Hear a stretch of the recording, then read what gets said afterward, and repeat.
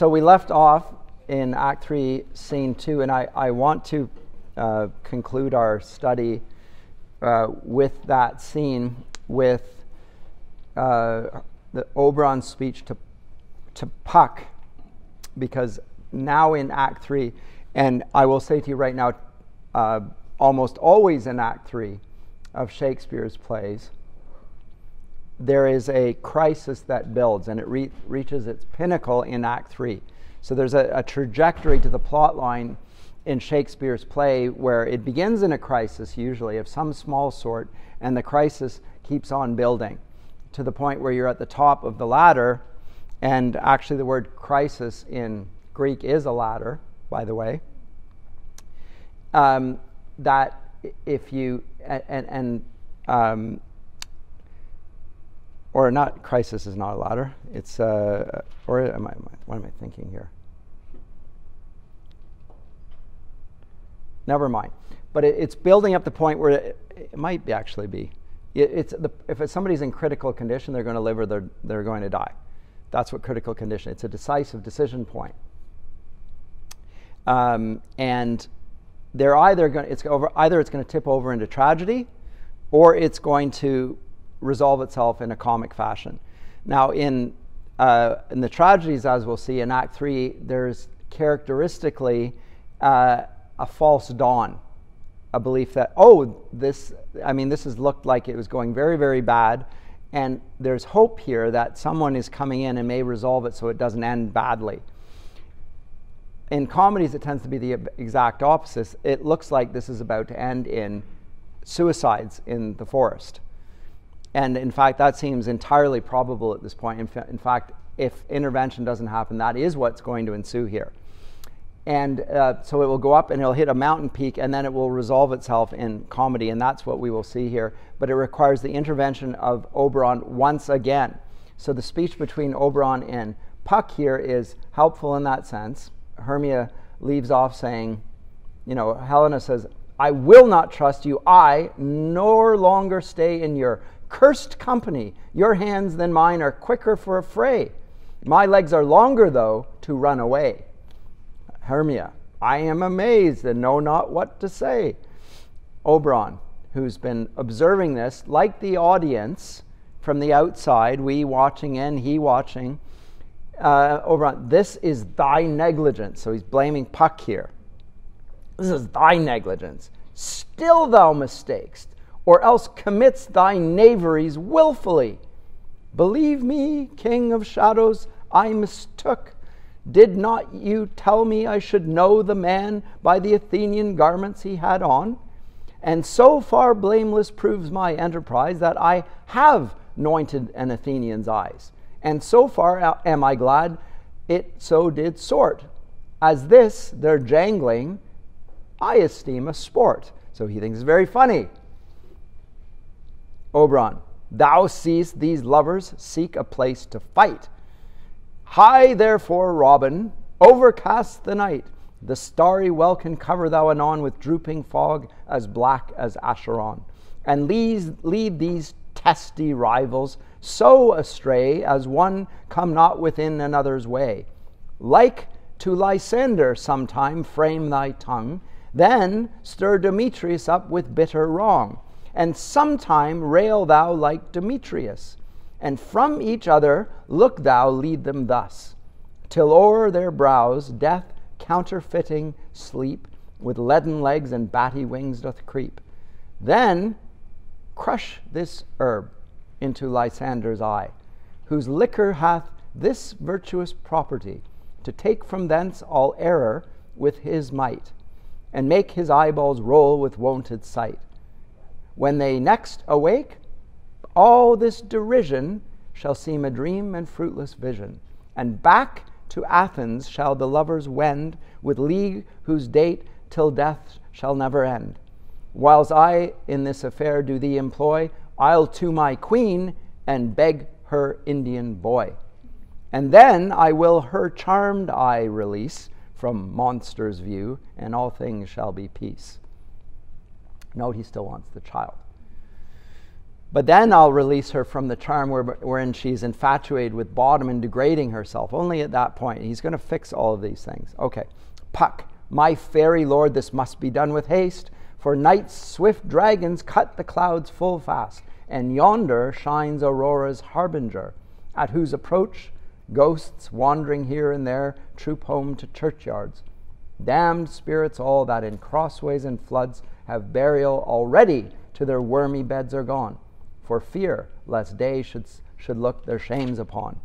They willfully themselves exile from light, and must for aye consort with black-browed night. Oberon, but we are spirits of another sort. I with the morning's love have oft made sport, and I like a forester, the groves may tread even till the eastern gate, all fiery red, opening on Neptune with fair blessed beams, turns into yellow gold his salt green streams. But notwithstanding, haste, make no delay, we may effect this business yet ere day. And he leaves, and we have only Puck on stage, and he in rhyming couplet says this: up and down, I will lead them up and down. I am feared in field and town, goblin lead them up and down. Lysander comes in, and then he seeks to do what his master has just bid him. I'll pick it up at Act 4, Scene 1, with the commoners once again, and the Queen of the Fairies with her. So we have as the staging, and note that in Shakespeare the staging and the directions from the playwright are very minimal. Contemporary modern theater has very long, lengthy discussions of scenery and so forth. Shakespeare may have had that as well, but in his notes, remember, it's not his script. These are cribbed together from actors' notes, etc. I'm sure Shakespeare had a very clear idea of what he was doing and would have told them what to do. He hasn't put it in the text because he never intended to create a text for the public to read afterwards. But this is what we have. And it tends to be the actors. Who's going to be on the stage right now? So enter Queen of Fairies, Titania, and Clown, Bottom, and Fairies, Peace Blossom, Cobweb, Moth, Mustard Seed, and others attending, and the King, Oberon, behind them, unseen. You need that. So the Oberon is going to be backstage. We the audience can see him, but the audience front stage cannot. Now, when you make a speech in Shakespearean theater, especially when you make a soliloquy, you walk right front stage, front and center, and you speak out to the audience, but you're thinking your thoughts. That's what you're doing. You're not speaking to the audience. You don't see the audience, usually. Now, if you do address the audience, then you're breaking through the fourth wall. And that does happen in Shakespeare's plays, but it's rare. Usually you act as if they're not there, and they act as if you can't see them, and vice versa. It's part of the pretense of it. And the pretense allows you to speak into a reality by living in a world that is not, you're suspending reality for a time. While you're sitting watching a play for 2-3 hours, whatever, you're forgetting the cares and concerns of the world, and you're wholly engrossed in this real life situation as if it were possible for this to transpire. You're willing to suspend your other cares and concerns, and we take delight in that if it's well done. So here we have Oberon, but the purpose of Oberon is like the playwright to make sure Puck doesn't screw it up again. We're going to make sure he gets it right this time. I've got to supervise this. Okay, so Titania, come sit thee down upon this flowery bed, while I thy amiable cheeks do coy, and stick musk roses in thy sleek, smooth head, and kiss thy fair large ears, my gentle joy. And Bottom now, he is delighting in this. This is great. Where's Peace Blossom? Ready? Scratch my head, Peace Blossom. Where's Monsieur Cobweb? Ready? Monsieur Cobweb, good monsieur, get you your weapons in your hand, and kill me a red-hipped humble-bee on the top of a thistle. And good monsieur, bring me the honey bag. Do not fret yourself too much in the action, monsieur. No, he's speaking in French. He's trying to be monsieur. And good monsieur, have a care the honey bag break not. I would be loath to have you overflowing with a honey bag, signor. He's speaking Italian. Where's Monsieur Mustard Seed? Ready. Give me your neef. Monsieur Mustard Seed, who knows what a neef is? Pray you leave your curtsy, good monsieur. What's your will?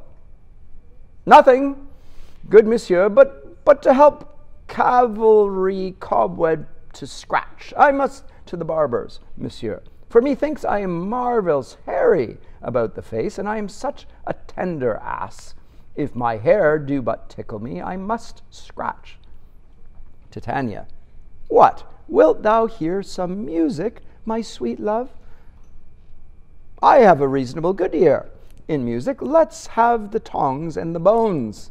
The tongs and the bones, that's the music. You know, like you're whacking bones with the tongs, making a sound. Or say, sweet love, what wouldst thou desire to eat?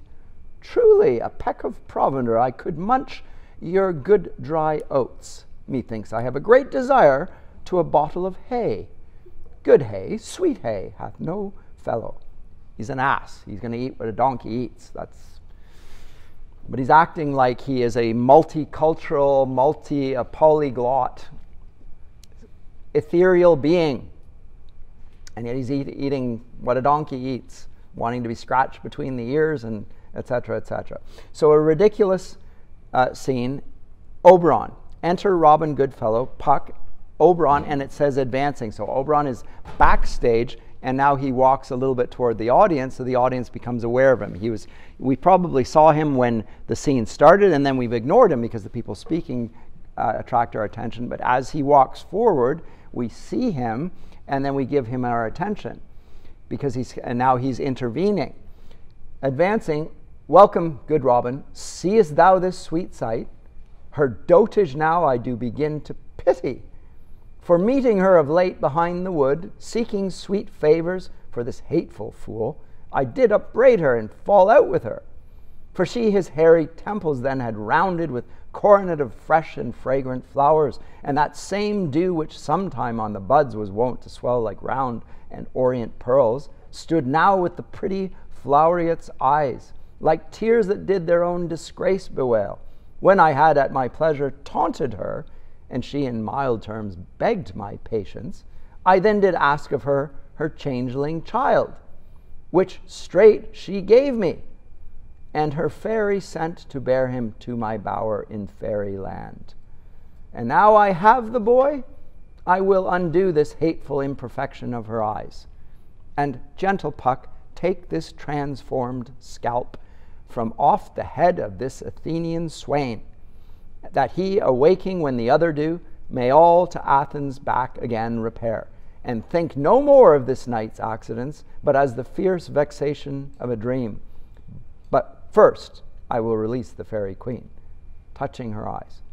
Be as thou wast wont to be, see as thou wast wont to see, Dian's bud or Cupid's flower hath such force and blessed power. Now, my Titania, wake you, my sweet queen. My Oberon, what visions have I seen? Methought I was enamored of an ass. There lies your love. How came these things to pass? Oh, how mine eyes do loathe his visage now. Silence a while. Robin, take off his head. Titania, music call, and strike more dead than common sleep of all these five the sense.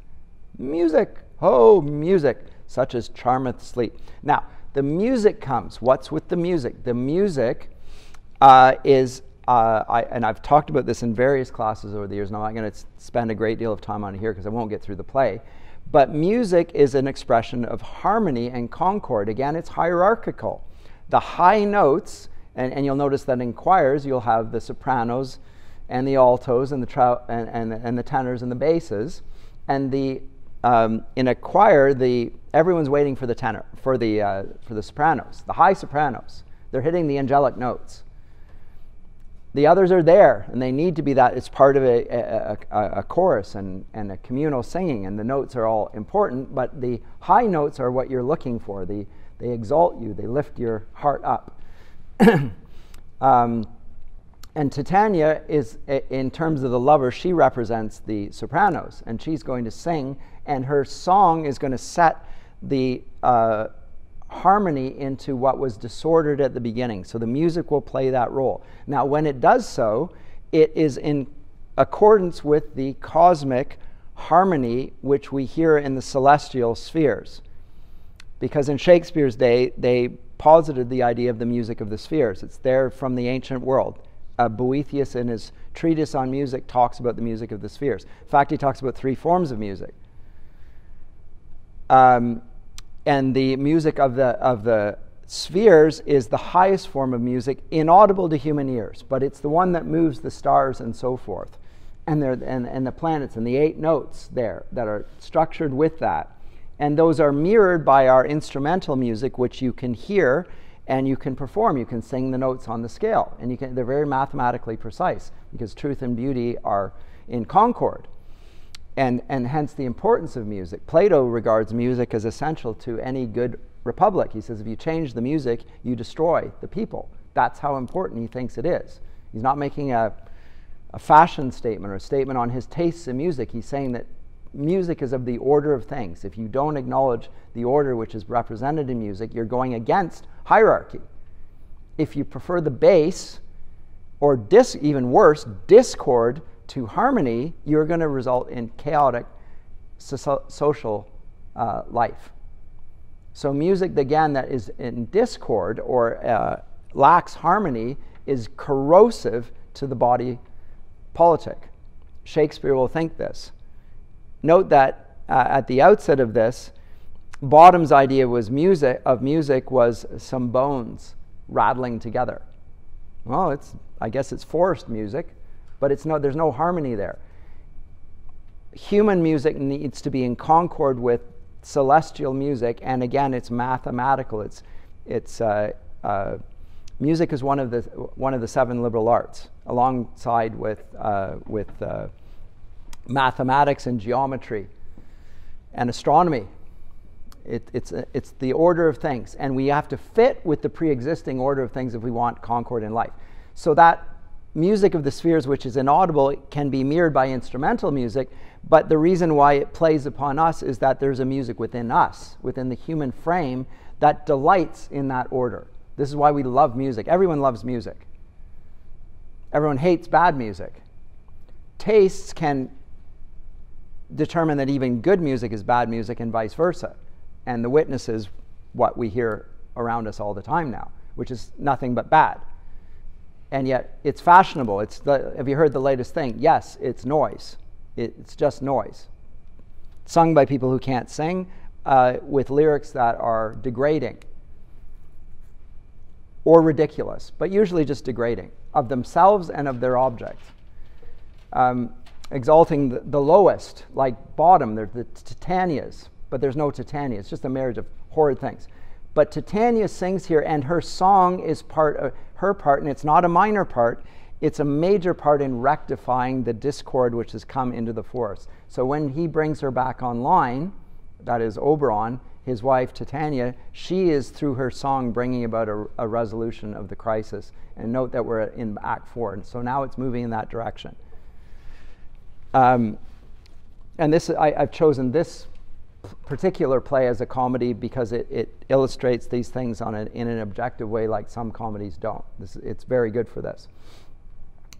But when Bottom speaks here, we see that he's basically inarticulate. It's not that he doesn't use words, but he's incapable of describing the feelings of an animal in rational form. Like, bring me a bottle of hay. Like this nonsense. Titania, for all her efforts to ennoble him and make him more of a spiritual being, has failed. You can't make of an animal into an angelic being. Not possible. And to some extent, Bottom's speech is a parody of poetry itself. Poetry being the expression of unseen ideas through imagery. And the images are not irrelevant. They have to be appropriate images. They have to be exalted images. So the choice of words is part of good poetry. And the best images have been used by poets past, and they can be amplified. This is why we study the exact language and imagery that poets use, and even I would say memorizing them is a very good idea. And you will see that the great poets like Shakespeare and Milton will lay hold of images that their forebears used, and they will then apply them slightly differently, because again, they are Christians, and their view of ultimate reality, God, is different than that of the pagans. But still, the images were in some ways appropriate, and they'll harmonize them. In a sense, they're doing part of the cultural mandate. They're undoing the effects of the fall in engaging with the. So here's the analogy that Augustine uses in De Doctrina Christiana, Book 2, towards the end. He says that the cultures of this world are like the Egyptians. They have gold, and they've used the gold for marvelous purposes in some sense, but they were used to worship idols. They don't know the proper use of the things around them. But God tells the Israelites to plunder the Egyptians, take their gold, and leave with their gold. And he says this is an analogy for what Christians ought to do with the goods of the world, to take what is good and true and beautiful and repurpose it for its correct purpose, which is to worship God. Now note that the Israelites, this is my comment, and I say it on the course when I teach this, note that the Israelites, when they take the gold from the Egyptians, and the Egyptians give it to them as well, by the way. It goes both ways. But when they take the gold, what do they do with it? When they go out into the wilderness, they make a golden calf. The exact same thing they did when they left. So you can get it entirely wrong. You've been given the gold, but what's the right use of the gold? Well, we don't find that until they build the temple, at which point it's inlaid with gold. The whole temple and the utensils are gold, etc. So it's used for there is a right use for it, but it requires thought.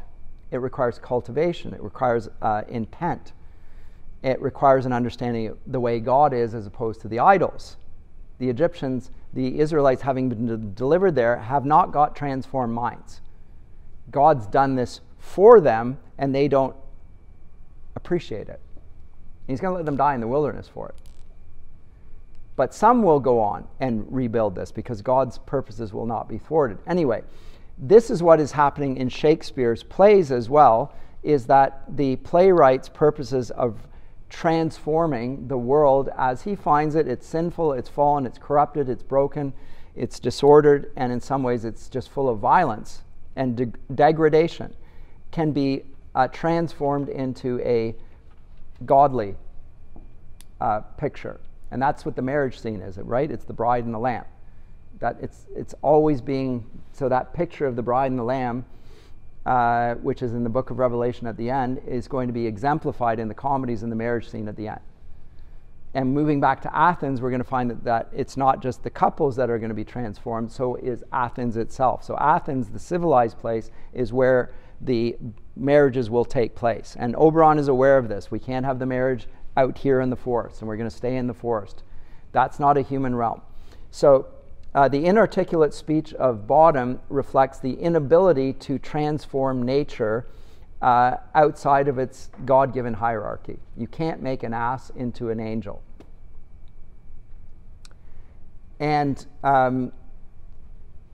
Bottom's attempt to do that just shows how vain human attempts are to perfect things without living in concord with God's work. And he tries to here, that is Shakespeare, to convey the borderline between the world of dreams and the world of reason. Hermia says, "Methinks I see these things with parted eye, when everything seems double." When everything seems double.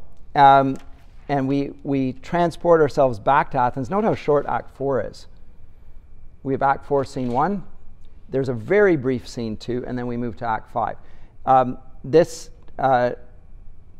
final act I'll say much more about in a second. One comment. The Dian's butt. Diana is a virgin, but here it's not a fruitless chastity. It's a chastity in conformity with divine love. It's the chastity of the sort. Remember at the outset, the punishment was to be sent to a nunnery, but it's meant as a punishment. Here, and as we know in Scripture, it speaks of those who've been called to be celibate to worship God, being in a sort of a marital relationship with God. There's an exclusivity already there that's anticipating what everyone will experience in the eschaton, where there is no marriage. And they're receiving that as an anticipation of that. And Diane's bud here is in that sense. It's not he's not giving his wife Titania to be a chaste in that sense, as in without fruit. It will be a fruitful, imaginative resolution. So she falls out of love with Bottom and falls back in love with Oberon. But note that there's something sordid about it, because he's only done it once she gives him the child. Yeah, I got the boy now. Aha, I've won. So, what's going on with the boy and why does this matter to him? That's simply unstated. But the hierarchy has been restored, and it corrects and it exerts power over Titania, and she gladly accepts this. And their argument is resolved, and the stage is set for the reconciliation of all the lovers. So it's interesting, until the higher characters had their quarrels resolved, the lower could not. So in a sense, it's a quarrel with, just like in the pagan epics where there's a quarrel with the gods that spills over into quarrel on earth, same sort of thing is happening here. And these are things that I think even Christians often ignore, that there is a spiritual war that Ephesians 6 talks about, a war in the cosmos, which we partake in even in our family life. It's part of a bigger war. And the way of combating it is actually domestically ordering your own house. It's not fighting world wars. Those are cosmic wars. The world wars are no way of creating lasting peace. There's a cosmic war, spiritual war going on, which you will address through your family ordering. That's what the book of Ephesians is about ordering your family rightly. And that will spill over into social life, etc. But that's part of the big cosmic war, which comes at the end of all that. Anyway.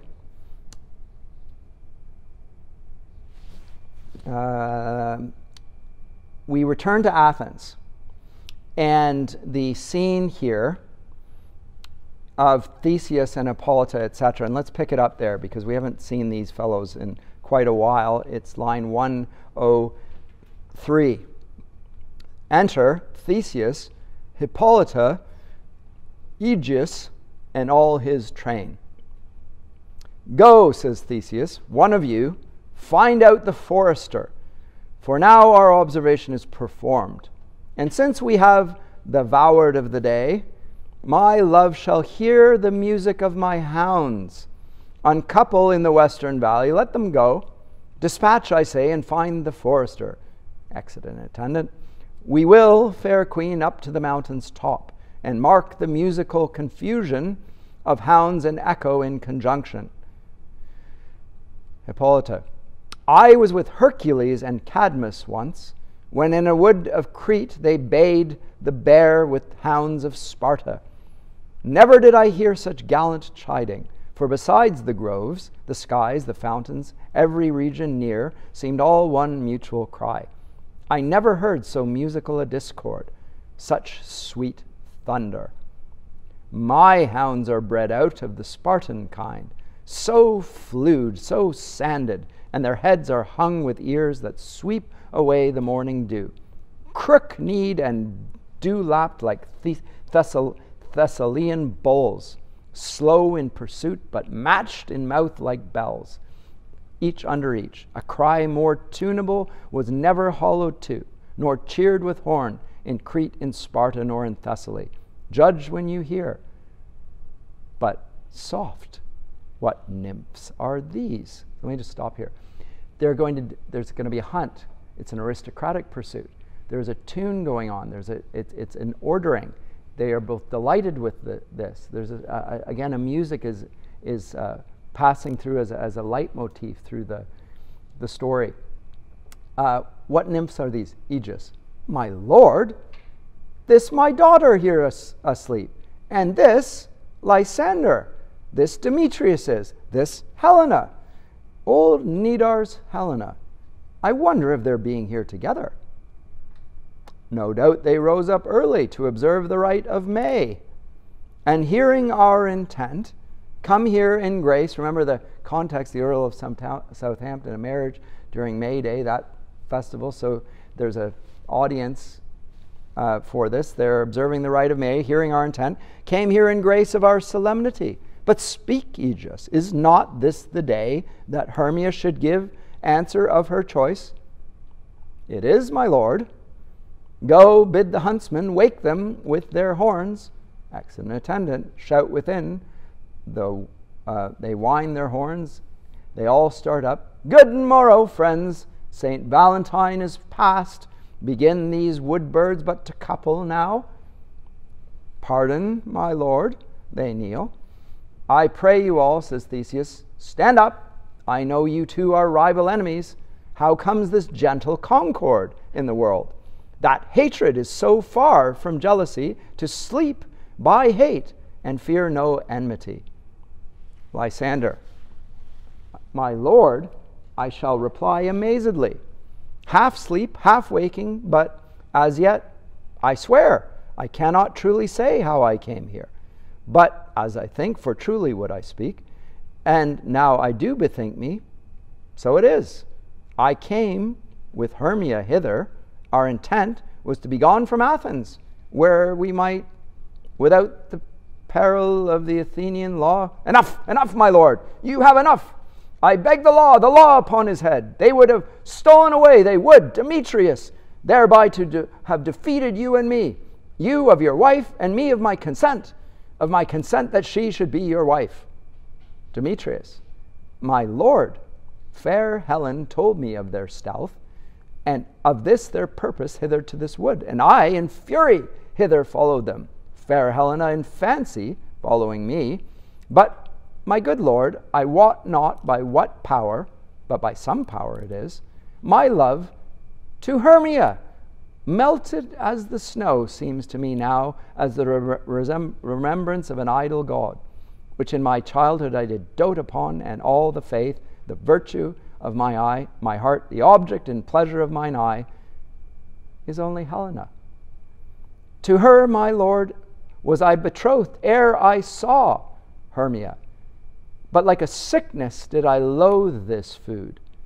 But as in health, come to my natural taste.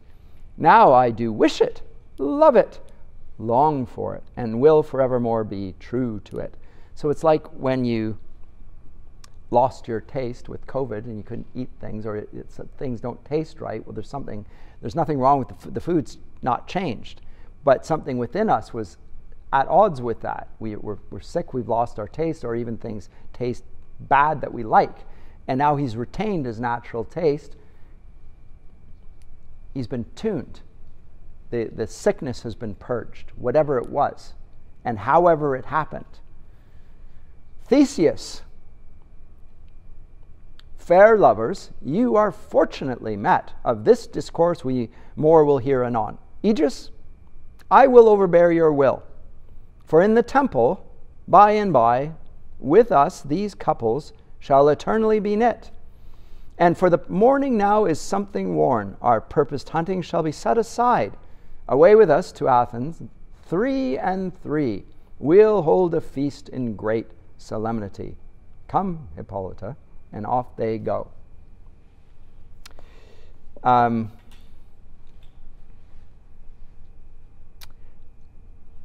Let me just jump over the Demetrius and Hermia and Helena, the speeches here, because they're all rectified and they're looking forward to what is about to ensue.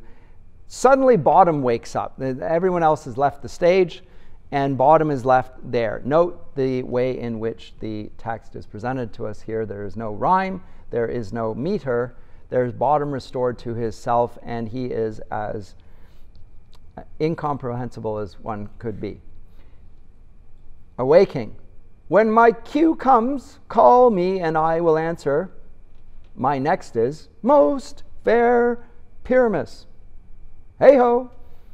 Peter Quince, flute the bellows mender, snout the tinker, starveling, God's my life, stolen hence and left me asleep. I have had a most rare vision. I have had a dream, past the wit of man to say what dream it was. Man is but an ass, if he go about to expound this dream. Methought I was, there is no man can tell me what. Methought I was, and methought I had. But man is but a patched fool, if he will offer to say what methought I had. The eye of man hath not heard, the ear of man hath not seen, man's hand is not able to taste, his eye... Now, he's trying to quote scripture, and he just can't get it right. No tongue to conceive, nor his heart to report what my dream was. I will get Peter Quince to write a ballet of this dream. It shall be called Bottom's Dream, because it hath no bottom. And I will sing it in the latter end of a play, before the Duke. Peradventure, to make it the more gracious, I shall sing it at her death. Okay, now the other figures come in and prepare for the final scene and the performance of their own play. The play within the play, the commoners have prepared it for the marriage feast of Theseus and Hippolyta, which is now a marriage feast of the other lovers as well. So we have multiple marriages, all brought in concord by the harmony restored between Oberon and Titania. So what has happened in the supernatural realm, having been resolved, will now echo force and ripple through among the pairs of human lovers. So Act 5, Scene 1, Theseus summarizes and adds to the lessons taught about the power of the imagination and expresses the attitude that the lover's story might not be quite true. And the poet, representing the highest powers of the imagination, which are associated with the moonstruck, the lunatic, and the lover, gives form to things unknown. Let me just read this. Hippolyta, Theseus, Philostrate, lords in attendance. So it's the aristocrats on stage. Hippolyta, 'tis strange, my Theseus, that these lovers speak of. More strange than true. I never may believe these antic fables, nor these fairy toys. Lovers and madmen have such seething brains, such shaping fantasies, that apprehend more than cool reason ever comprehends. The lunatic, the lover, and the poet are of imagination all compact. One sees more devils than vast hell can hold. That is the madman. The lover, all is frantic, sees Helen's beauty in a brow of Egypt. The poet's eye, in a fine frenzy rolling, doth glance from heaven to earth, from earth to heaven, and as imagination bodies forth the forms of things unknown, the poet's pen turns them to shapes and gives to airy nothing a local habitation and a name. Such tricks hath strong imagination, that if it would but apprehend some joy, it comprehends some bringer of that joy. Or in the night, imagining some fear, how easy is a bush supposed a bear. So Theseus disparages the imagination. It can lead anywhere. It could be, if it's in the lunatic, he sees demons everywhere. Hell is everywhere. If it's a lover, he can love pretty much anything, rather than Helen of Troy, a brow of Egypt. So somebody who's not beautiful. It's not a slight on Egyptians. Shakespeare knew no Egyptians. Don't let the Egyptians be offended. Reference to Egypt probably in the biblical sense here then. Right? And finally, the poet, just like the other two, he can create fictions, fantasies out of nothing that have no purpose or meaning. Now, this is the perspective of Athens. Athens, the philosopher speaking against the poet. It doesn't represent Shakespeare. This is Theseus's take on this. Still, he, as a reasonable being, is going to speak order into it and find harmony as a result of the imaginative work that we have seen.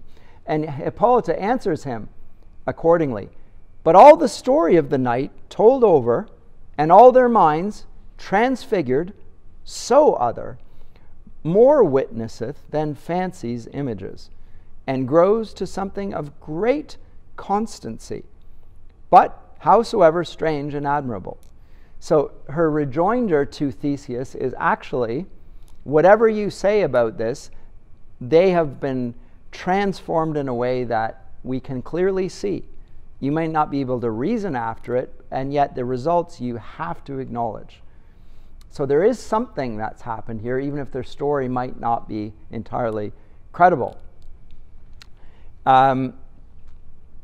Okay, so now the lovers, the pairs of lovers enter, Lysander, Demeter, Hermia, and Helena. Here come the lovers, Theseus says, full of joy and mirth. Joy, gentle friends, joy in fresh days of love, accompany your hearts. Lysander, more than to us, wait in your royal walks, your board, your bed. Theseus, come now. What masks, what dances shall we have? Now the mask is a type of dance that's performed in certain occasions. Milton writes, comus, a mask. A mask is a type of performance very common in this day. In Catholic, and it's actually a Catholic form of theater that Milton adapts.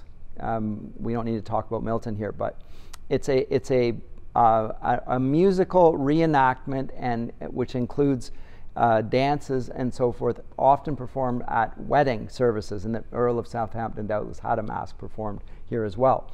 But come now, what masks, what dances shall we have to wear away this long age of 3 hours between our after supper and bedtime? Where is our usual manager of mirth? What revels are in hand? Is there no play to ease the anguish of a torturing hour? Call Philostrate. Here, mighty Theseus, say, what abridgment have you for this evening? What mask, what music? How shall we beguile the lazy time, if not with some delight? Philostrate. There is a brief. How many sports are ripe? Make choice of which your highness will see first. Giving a paper. You can have this, you can choose this, the entertainment for the evening. Between having eaten and going to bed, which would you prefer? Theseus reads, the battle with the centaurs, to be sung by an Athenian eunuch to the harp. No Athenian eunuchs singing to the harp. But have I told my love, in glory of my kinsman Hercules, the riot of the tipsy bacchanals, tearing the Thracian singer in their rage? That is an old device, and it was played when I from Thebes came last a conqueror. And here reading another one. The thrice three muses, mourning for the death of learning, late deceased in beggary. That is some satire, keen and critical, not sorting with a nuptial ceremony. Third offering. A tedious brief scene of young Pyramus and his love Thisbe. Very tragical mirth.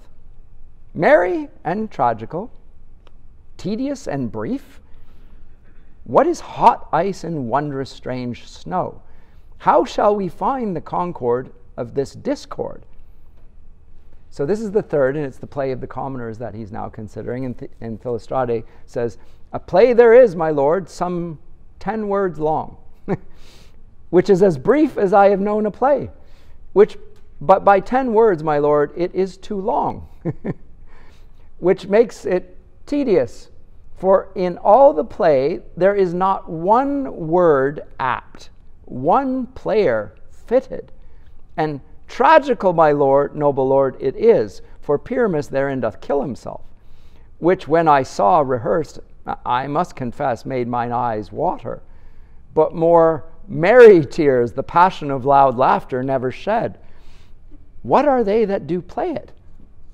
Hard-handed men that work in Athens here, which never labored in their minds till now, and now have toiled their unbreathed memories with this same play against your nuptial. And we will hear it, says Theseus, because he realizes the commoners are trying to offer their gifts, like the little drummer boy. They've come their gifts to bring. Ba-rum-pa-pum-pum. Right? So they're going to bring their gifts, and it's a very ridiculous 10-word play, which is laughably bad. But Theseus wanting to, with a reformed mind, wants to delight in his subjects in whatever they offer him, however unfitting and suitable by a cultivated mindset, still he's going to receive this out of condescension. It's condescension. He's not mocking them. He's going to take delight in, he's going to receive it, and it's going to be hard to suppress his laughter, but still. Okay, so we will hear it. No, my noble lord, it is not for you. I've heard it over it, and it is nothing in the world, unless you can find sport in their intents, extremely stretched and conned with cruel pain and to do you service. I will hear that play. For never anything can be amiss when simpleness and duty render it, tender it. Go bring them in, and take your places, ladies. Exit Philostrate. Hippolyta, I love not to see wretchedness o'ercharged, and duty in his service perishing. Why, gentle sweet, you shall no such thing, see no such thing. He says they can do nothing in this kind. The kinder we. Now, here's Theseus speaking to Hippolyta. We are going to act as nobility. We can reform what is basically ludicrous. How can we do that? Through condescension. And again, Shakespeare has in mind here, how has God treated us through his charity, through his love that is not like ours? We shall do likewise. It's going to be, from the vantage point of Philostrate, from the vantage point of the audience, this is a ridiculous play. And there's nothing good in it. It's not, it's hard to even look upon. But Theseus, the kinder we, to give them thanks for nothing. Our sport shall be to take what they mistake, and what poor duty cannot do, noble respect takes it in might, not merit. Where I have come, great clerks have purposed to meet me with premeditated welcomes. Where I have seen them shiver and look pale, make periods in the midst of sentences, throttle their practiced accent in their fears, and in conclusion dumbly have broke off, not paying me a welcome. Trust me, sweet, out of this silence yet I picked a welcome, and in the modesty of fearful duty I read as much as from the rattling tongue of saucy and audacious eloquence. Love, therefore, and tongue-tied simplicity in least speak most to my capacity. So what is the vantage point here? It's a love. He's showing them charity. Charity modeling the agape love of God for his people, where they, again, are not lovable, and yet he loves them. This is Theseus modeling the reordering of things in accordance with his attempt to portray Christ's love for the world. That's what's going on here. And he doesn't say that, but he doesn't make an explicitly theological reference, but that's the import of his words here. They don't deserve my condescension, and I am going to give it to them. And believe me, even when I get people who are giving me appropriate reverence, I still have to condescend. Just as God does. Again, that runs through the whole cosmos. Okay, enter Philostrate. So please your grace, the prologue is addressed. Let him approach. Flourish trumpet. Enter quince for the prologue. The prologue. If we offend, it is with our good will, that you should think we come not to offend, but with good will, to show our simple skill, that is the true beginning of our end. Consider then, we come but in despite. We do not come as minding to content you. Our true intent is, all for your delight, we are not here. That you should here repent you, the actors are at hand, and by their show you shall know all that you are like to know. So the prologue is just sheer nonsense. We've come, if we offend you, it's our good will. Like repeated, you would never say such things as he says here. It's the beginning of the farce that ensues. And I'm going to skip over the whole play because the play is completely ridiculous, but great fun. And if it's seen as such by the audience as well, and you recognize, you're not going to get any sense out of this because this is just extremely poorly done. Ludicrously, as badly done as can possibly be done. And yet, the question, as much as anything is observing the spectacle that then ensues, is in understanding how the king, Theseus, is receiving the play and how we, the audience, should do likewise. How should we regard our fellow human actors? As much as they offend us, as much as they're sinful, as much as they are offensive, how should we act towards others? We're to love our enemies.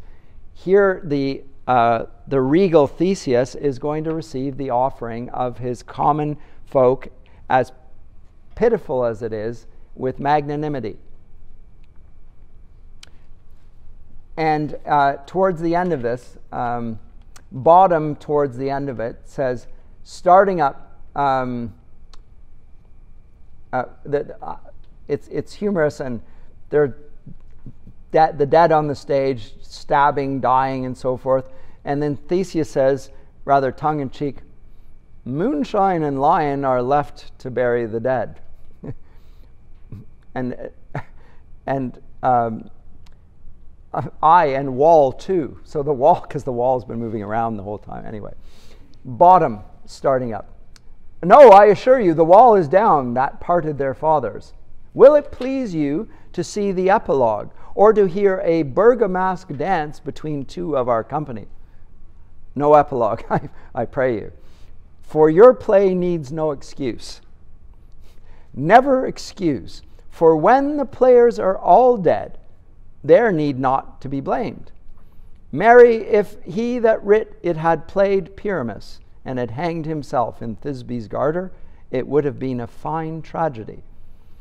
And so it is, truly, and very notably discharged. But come, your burgomask, let your epilogue alone. The iron tongue of midnight hath told 12 lovers to bed.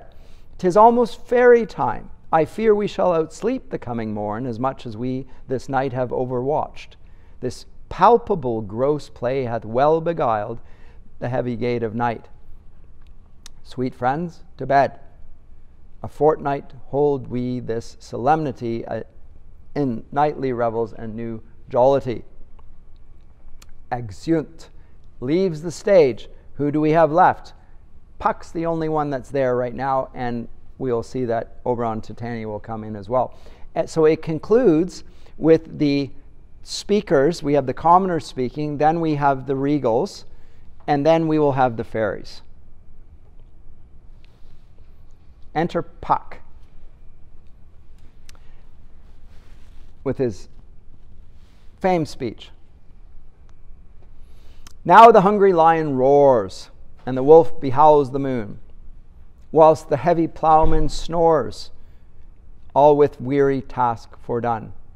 Now the wasted brands do glow, whilst the screech owl screeching loud puts the wretch that lies in woe in remembrance of a shroud. Now it is the time of night, that the graves all gaping wide, every one lets forth his sprite, in the churchway paths to glide. And we fairies that do run by the triple Hecate's team from the presence of the sun, following darkness like a dream, now are frolic. Not a mouse shall disturb this hallowed house. I am sent with broom before to sweep the dust behind the door. And now the king and queen of the fairies, and all their train, Oberon. Through the house give glimmering light, by the dead and drowsy fire, every elf and fairy sprite hop as light as bird from briar. And this ditty after me sing, and dance it trippingly. Titania, first, rehearse your song by rote, to each word a warbling note. Hand in hand with fairy grace will we sing and bless this place. Oberon, now until the break of day through this house each fairy stray, to the best bride bed will we, which by us shall blessed be, and the issue there create ever shall be fortunate. So shall all the couples three ever true in loving be, and the blots of nature's hand shall not in their issue stand. Never mole, hair lip, nor scar, nor mark prodigious, such as are despised in nativity, shall upon their children be. With this field do consecrate, every fairy take his gate, and each several chamber bless, through this palace with sweet peace, and the owner of it blessed ever shall in safety rest. Trip away, make no stay, meet me all by break of day. Out they go. Note at the end there, the rhyme, the multiple rhyme, heavy rhyme, so a strong rhymed conclusion, emphatic. And they go out, and what we have left is Puck. Now Puck is going to then walk up stage, stand at the front, and how does he address? Well, he addresses the crowd directly. So he breaks through the fourth wall and speaks to the audience as if he were just a man and not the player. But of course he is still Puck. But what does he say? If we shadows have offended, now remember the offense. The Oberon has, or Theseus rather, has said, we will condescend and receive this. Oberon likewise, so we have the two aristocratic or the kingly figures modeling how we are to treat the play, the poor play in front of us. Puck comes forward on behalf of the company and says the same thing to the audience. The audience is to respond in regal kind. There's a little bit of tongue-in-cheek here. We're treating you our lords, to the commoners as well. If we shadows have offended, think but this, and all is mended, that you have but slumbered here, while these visions did appear. And this weak and idle theme, no more yielding but a dream. Gentles, do not reprehend. If you pardon, we will mend. And as I am an honest Puck, if we have unearned luck now to scape the serpent's tongue, we will make amends ere long.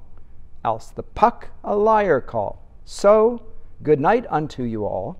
Give me your hands. And the actors always feel like they have to show the audience as if they don't understand. It drives me crazy. Give me your hands. And they're like, you stupid people. Give me your hands if we be friends, and Robin shall restore amends. And maybe they do need the prompting. I don't know, but you shouldn't have to say, yeah, I mean you to clap now, yes. So, right? Patronizing, annoying. I don't think Puck is supposed to be patronizing and annoying by having to do this, like, give me your hands. Oh, I'm supposed to clap.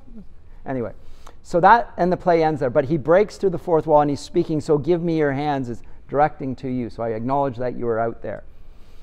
And so the play and the pageant on the stage is applied directly to the audience, and we know that it's didactic, and you are to do as you've just seen here. It's part of the harmony, it's part of the way in which theater and the imagination which has been displayed enacting on the stage will then spill over into the life of those who have observed it. So that's Shakespeare's Midsummer Night's Dream. Noblesse oblige is what we see demonstrated here, allowing the commoners to display their duty as subjects. And there's a meta-dramatic element here, as I say, directing the audience to use their imagination. It does show the illusion of the theater, but it's a device of conspicuous artifice here. You're aware that it's a play.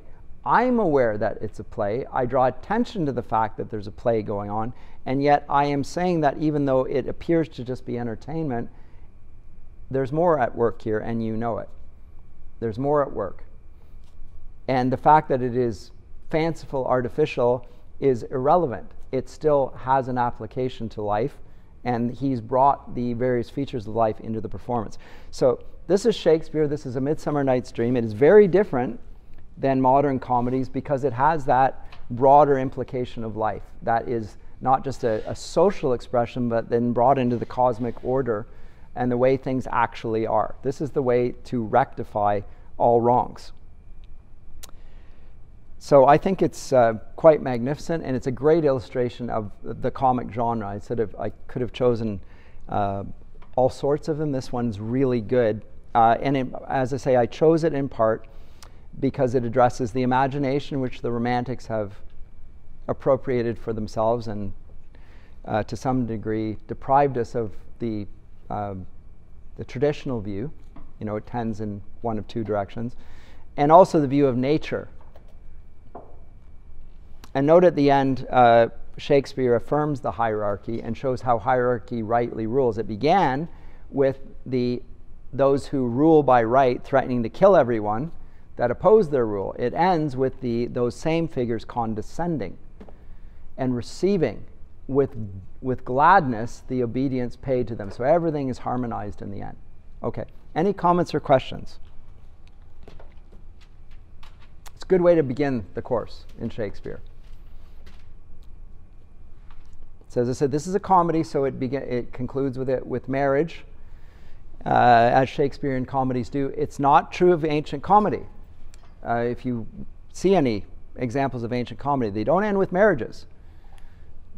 That is the development of Christian thought and seeing God's own relation to his people as something like a comedy. Dante puts his signature on it by calling his work the Commedia. Others call it the Divine Comedy, because it's talking about the relations of God to human life. And Shakespeare is representing that view. It's the biblical view. And it transforms the genre of the comedy. We'll also see it will affect the tragedy as well. But we'll come to that next time. I think we're doing Measure for Measure next time. Is that not correct? Yes. And then we'll move on to The Tempest.